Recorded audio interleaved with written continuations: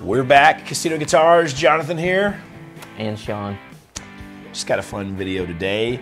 My dear friend Jack Stowe sent me this awesome little guitar pedal thing. I know it is not a very conventional looking guitar pedal, but thought it'd be a fun video. It's almost like a little face. It is like a little face, but like better than what did you call them? A fuzz face. Fuzz face, yeah. Because it's an oil. I've all can. seen that because it's an oil can. STP. STP. Stone Temple Pilots. What? Anyways, The but no, I secret. mean, so an actual oil can. These are made by Ted Weber, of the speaker fame. I think of Ted Weber as speakers, right? Is that fair to say? So. Like that's how I've always known Kind of them. cool. Not speakers anymore, though. Not just speakers anymore. But they make obviously some cool things like this. But anyway, seriously, thank you, Jack, so much for awesome, for dude. sending this. That was super kind of him, and he sends us all kind of cool things. Yes. Has become one of our dear friends. Sweet man, Jack. I appreciate you. Yeah, no, he's just taking care of us all the time. But yeah, man. So Yeah. Ted Weber says this is a medium gain overdrive, and we'll take this thing off. Whoa. Got a little tube sitting right there, a 12A U7. So kind of neat, right? It is kind of neat. Now, I have not even plugged this thing up yet. In fact, maybe we will do that later in this video. We don't even know. It's crazy. We haven't made a plan that far yet. But Jack ordered 2 of these and sent me one because again he's awesome.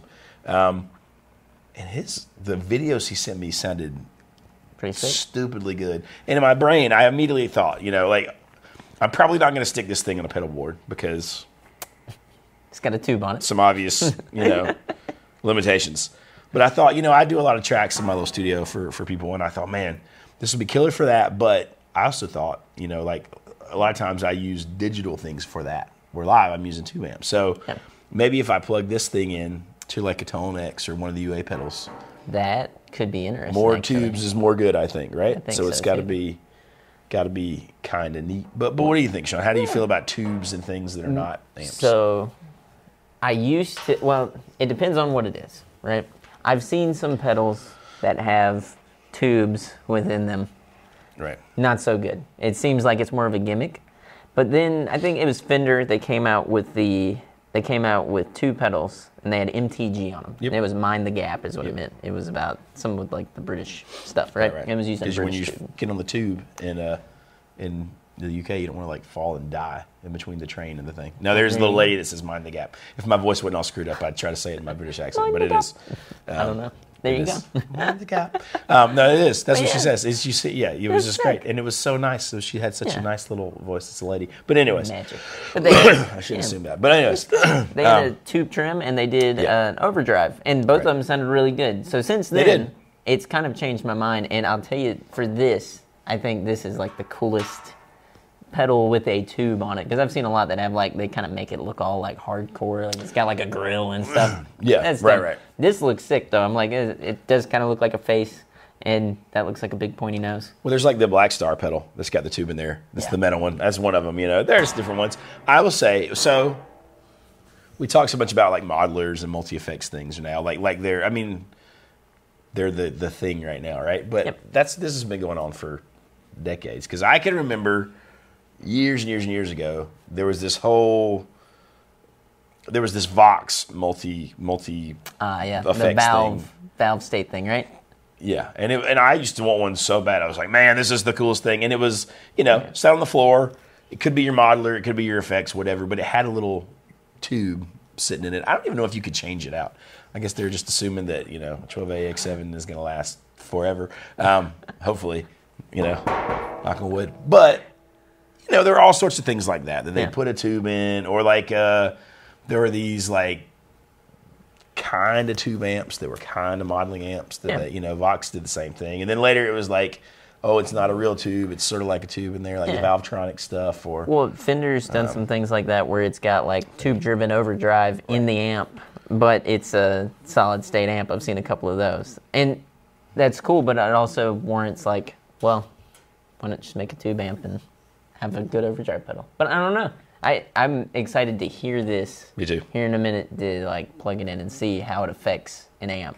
whenever you're just grinding into it. Grinding it out, pushing it. That's right.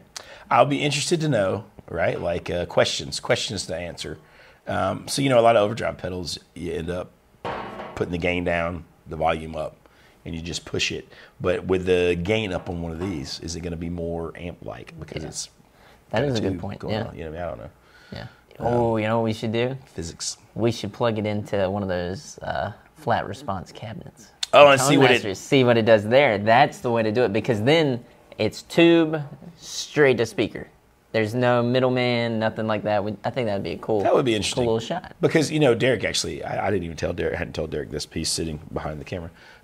He had asked like, what would happen if you just plugged straight into the Tone Master speakers. I did it when I took one home, Derek, and it actually sounded pretty good. It was just like super ultra clean, but by the way, if you're looking at the Fender Tone Master, I know there's been sort of like 8 billion videos about them since they've come out, and all the different reviewers have different thoughts, and they're better than the Helix, they're not. They're better than the Quad Cortex, they're not. But one of the channels that I follow is a guy named John Nathan Cordy. You ever watched that guy? No, I'm not. I don't agree with him on everything, but really interesting take on modeling and all that kind of stuff. And he sent back his Tone Master Pro, but thought that the cab was the best flat response cab so far. Thought it fixed a lot of the problems. Apparently he's had some of the really expensive ones and the cheaper ones and didn't really dig any of them, but loved the Fender version, which makes sense because that's kind of what Fender does, right? Make amps and make speakers for that kind of stuff. So. I would thoroughly enjoy playing around with some. We might do a video on that soon, where we, one of your amp shootouts, but we get the UA pedals and maybe we run them through one of those. If you'd like to see that, leave it in the comments just to see if it, what kind of nuanced differences you get out of that compared to maybe running it through like a mixer and then running it into just an amp. It's absolutely different, right? Because it's so different running modeling stuff, like recording and listening to it through my studio monitors versus live straight into the PA or like one of my towers. I mean, it's like wildly different. So I kind of understand having the cab, although I still don't understand why you wouldn't just take an amp in that scenario. At that point, you're already going this far. Whatever. I still think we need the UA line. Yeah. Because those things, man, all the clips in line. There's an Instagram video. It might be on YouTube now too. It's Dylan Adams. He ran it live. He did it live, just straight to the PA, and it sounded stupidly good on his clip. I heard somebody doing some Van Halen stuff on one, and I was like, Jesus. I mean, it sounded right on the money. It was like note for note. I was like, oh man, it's really good. The Woodrow is really good, man. Now there's the whole aux. It's just a lot. It's a lot of things. So many things. But anyways, all sorts of thoughts. But anyways, just thought this was really cool. The Ted Weber. It's actually called, I should have said this earlier, a Lube Skreamer. And that's reason enough right there. If you didn't want it already. We don't carry these, by the way, so don't call us. But if you want one, go buy one because it's pretty sick. No, you got to get them from Ted Weber's website. I think they might just do like limited releases of them. But go check it out, the Ted Weber website. Lube Skreamer. They have all sort of different cans. So, and apparently it says on the website that they can make custom builds inside the little can enclosures. So if you want something that's not a medium gain overdrive, if you want a weird fuzz or something, I'm sure they could do that too. Pretty cool. That's kind of sick.